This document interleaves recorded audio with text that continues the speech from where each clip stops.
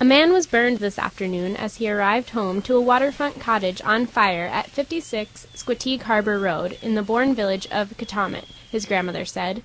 Jake Fox went into the house to retrieve something and was burned, said Erica Fox, his grandmother, who owns the cottage and a main house. Jake Fox was taken by ambulance to Falmouth Hospital with a burn on his back and was treated and later released. Her grandson has been staying at the cottage this summer, she said. Erica Fox said the cottage went up quickly. When crews arrived, flames could be seen shooting out of the house and the roof was charred.